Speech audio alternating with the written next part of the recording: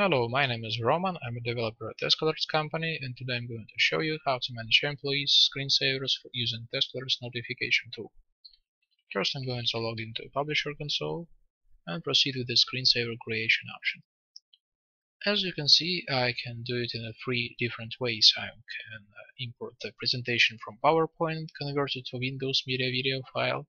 I can use any image I like, and I can use an HTML layout to create something a little more complex with the different types of content. Actually, all that is available for creating the usual messages. I'm going to proceed with this one. I'm going to call a simple name to this screensaver. I'm going to send it to myself. Actually, my screencasting software won't allow you to see anything on my screensaver, so I'm just going to tell you that you can use different types of content there. You can use it as an engagement tool. You can put there some motivational quotes or whatever, corporate policies, some rules, some reminders. Basically, any type of information that doesn't need to be delivered urgently.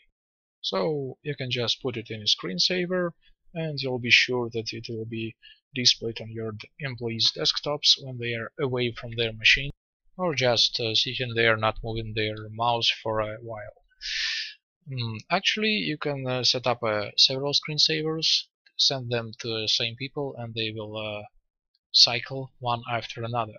You can specify a period of time to display each screensaver, and they will rotate until stopped from the control panel. This is the only way to get rid of this screensaver, because if user changes it to something else, his settings will be overridden by a DeskAlerts agent. So I think that concludes our short tutorial on sending screensavers from a DeskAlerts notification tool.